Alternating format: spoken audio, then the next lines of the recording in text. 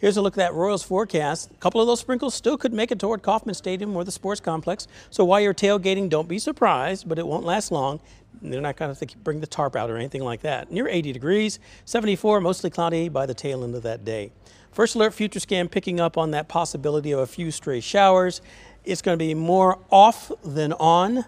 Clouds will start to thin out eventually. So on Friday, we'll be baking closer to average. Our normal high about, 89 degrees? We're going to be very close to that heading into the afternoon hours. Low temperatures to start it off. Remember earlier this week we had 50s? Not anymore. Thanks to that south wind flow, only 66 for the morning temperature in Kansas City, 65 in Clinton, 66 Sedalia. Back on the Kansas side, Lewisburg and Paola, both at 65, matching Olathe for that morning temp.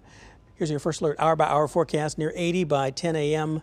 Still mostly sunny by noon, 85 degrees, and then even a little bit muggy coming into, say, the afternoon hours, 86 to 87 degrees, pretty close to your high temperature. First alert future scan. Now jumping ahead, Saturday looks like it'll be mostly sunny and dry.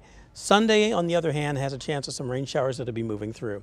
So here it is, once again, looking at Sunday night and the pre-dawn on Monday. So I think the bulk of the precip will happen while we're trying to sleep. Still could impact you for the morning drive, certainly going farther to the east and southeast toward Marshall, Sedalia, Warsaw, Appleton City, Clinton, and Warrensburg.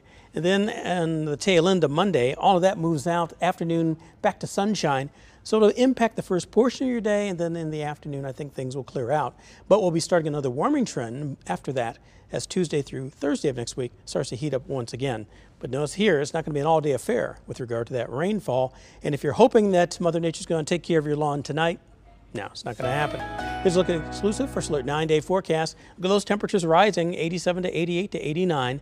Chance of storms first portion of the day on Monday. Tuesday clearing out for the Kauffman Stadium area, 67 to 85 degrees. Wednesday and Thursday also getting close to 90 degrees. We'll get there, right heading into, say, your Friday.